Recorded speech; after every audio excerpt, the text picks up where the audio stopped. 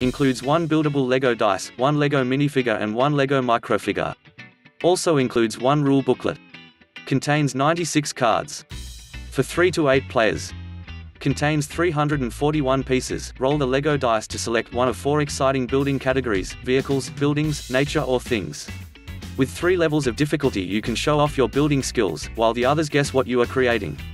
A great game for family and friends to test your imagination, creativity, building and guessing skills to the max. Review: another couple brought this game over to play yesterday. I've never built anything with Legos before, so I was skeptical at first. But it was a total blast. Don't get too caught up in accurately portraying what's on the card. You just need to do it good enough so others can guess. Guessing is half the fun. For us, choosing the color of bricks we used was one of the most important clues to our build.